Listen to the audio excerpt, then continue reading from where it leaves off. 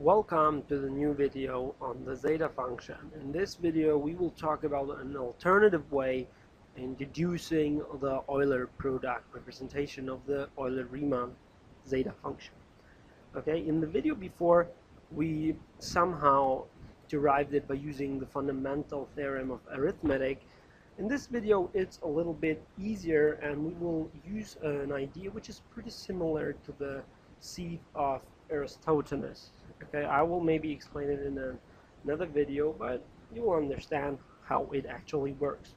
So let's have a look at the thing we want to derive. We want to derive that the zeta function, which was defined as the sum of the reciprocal integer numbers, okay, and with a power of s. Now, using the Euler-Product representation, one could use this and write the same zeta function as a product of 1 over 1 minus p to the minus s, and then sum, or not sum, but take the product over all primes. Okay. Actually, at this point, I'm not intending to say that there are infinitely many primes. So let's do something. Okay. How does this work? In order to understand these steps, which are pretty easy actually, we want to first introduce a step in which we want to take this definition of the zeta function and divide this by 1 over 2 to the s. Okay? What will happen then is we can take the 2 to the s into the sum, and then you have 1 over 2 multiplied with n over s. Okay? This is what we are doing. And actually you will see that these are all the multiples of 2. Okay, we have 2, 4, 6, and so forth, 8, 10, and so forth. And now we take these equations, because they actually hold, they are true. What we are doing is we are taking the difference of both of these equations. So I'm taking this minus the left hand side and this minus this. Okay, so this is what we get. We get zeta of s minus zeta of s multiplied with 1 over 2 to the s. This is just this expression. Now on the right hand side we have the sum of all integer reciprocals times or to the power of s, and we subtract from this sum all the even numbers. Okay, so one could write it in this manner and say so I just took on the left hand side, I took the zeta s and factored it out, so I have 1 minus 1 over s. And if you actually look at this stuff, it looks pretty similar to that. Okay, 1 minus, and if you would rewrite this, instead of using 1 over 2 to the s, you could write this 2 to the minus s. So it somehow smells like we are getting closer to the Euler-Product representation. Okay.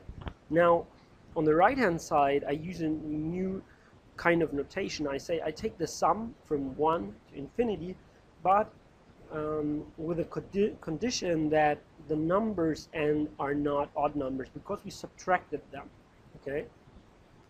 So, and not odd, I mean even numbers. So no multiples of 2 should appear here in the denominator. Now, you might say, okay, good, we have this, but this stuff is a lot more. So what we have to do is we take this expression and now again divide it with something, or better multiply it with 1 over 3 to the s. Let's do that and see what happens. Okay, so we have zeta, open the bracket, 1 minus, this is the stuff that we had before, we divide with 1 over s. And now here we have a new thing appearing. We have this product of 1 over n to the s over 1 to the 3 to the s. Now we can take 3 and n, add them together. So actually what we get are the multiples of 3 here. Okay. Again, we subtract this. From this we subtract the lower equation. And now again, I go here, we see zeta times 1 minus 1 over 2 to the s. This is a part in both factors, so we can factor this out and we get 1 minus 1 over 3 to the s. Okay, because you can imagine here 1, and then we have 1 minus 1 to the 3 to the s equals now this sum minus this. And actually, if you look at this, what we now have is we are taking the sum of all the reciprocal integer powers of all the odd numbers and subtract all the numbers that are multiples of 3. Okay, so we could easily write this down as, again, such a sum, but now we also introduce n unequals 3k. Okay, and have this.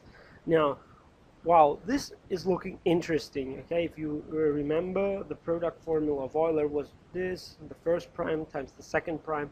Now we would suspect that the next part would be 1 minus 1 over 5 to the s, and actually, if you do that, you will, so we are repeating all these steps that we are doing, and here we get a list of all the multiples of the prime numbers, which says that in the end we will only be left with one number, okay, which is not a multiple of any prime number.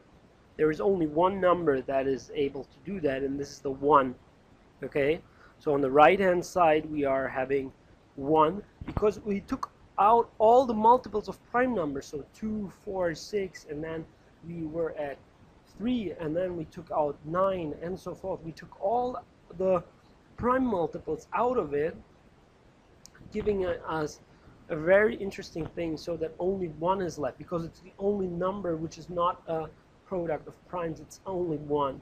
Okay, now it's easy to see what we have to do. We have this product, and we just have to divide 1 over this stuff. Okay, and we're getting, what we actually got is, we got the Euler representation. Okay, I'm just writing this as now as a product over all primes. 1, this is this 1 over 1 minus p to the minus s, because actually you could rewrite this as 2 minus s, 3 minus s, 5 minus s, and so forth. Okay, so we proved this in another way with so our main idea was we took the zeta function, multiplied it with the reciprocal power of the first prime, so 1 over 2 to the s, then we subtracted, saw that we would get a sum that only had odd numbers for n, and then so forth. We took out all the multiples of prime numbers, giving us in the end only 1, and then we divided this and we got to the Euler-Product representation. Actually, that was the second proof of the Euler-Product representation, and in the next videos we will go ahead and look what is the relationship between the zeta function and the prime zeta function. You might not understand what the prime zeta function is yet, but actually I can tell you, it's instead of taking this n to being any integer, you only allow prime numbers, then you have the prime zeta function, and we want to see what's the relationship of the zeta function to that strange looking function. Okay, and if you like my videos, please subscribe and also comment or give thumbs up what you like. Just if you have questions, feel free to ask. I'm here to try to help you to understand it, because if you don't understand these steps which we are doing now, then you might have problems later on. Even if you can, if you know that result, you might be able to solve all the upcoming problems that we will look at. Okay, so that's it, and this concludes the lecture. Okay, see you guys.